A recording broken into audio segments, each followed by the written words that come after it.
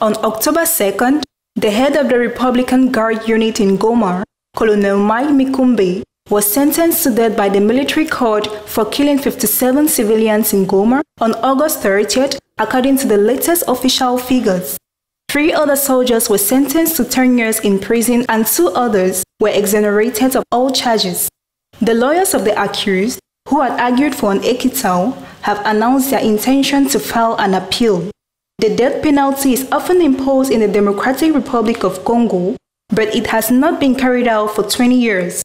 It is systematically commuted to life imprisonment in the country.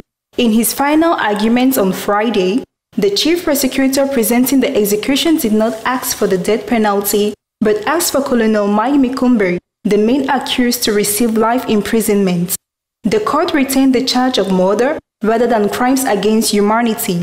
The prosecution had also asked for the 5 other accused to receive sentences ranging from 10 to 20 years.